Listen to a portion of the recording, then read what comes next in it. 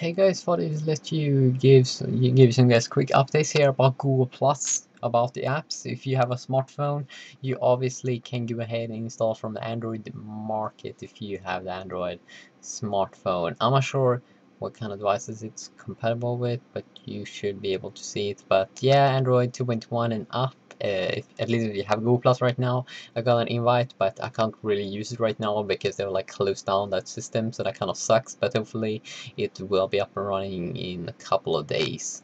But yeah, if you're an Android user, obviously you can go ahead and install Google Plus. I mean, it's Google, so obviously it exists. 176 reviews. People seems to do enjoy it a lot, and what's so good about this is that we do know that Google haven't forgot about the iPhone app.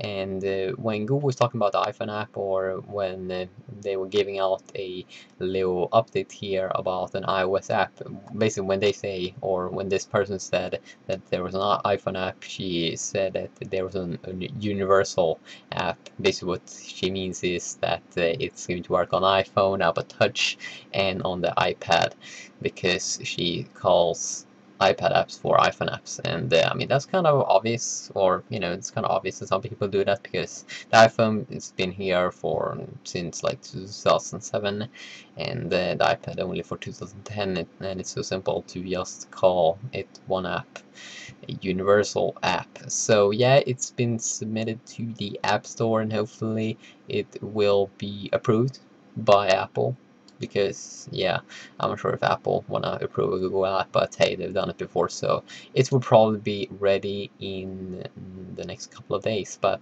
seriously, Google, you have to start up the invites again, because I want to try it out. So sweet.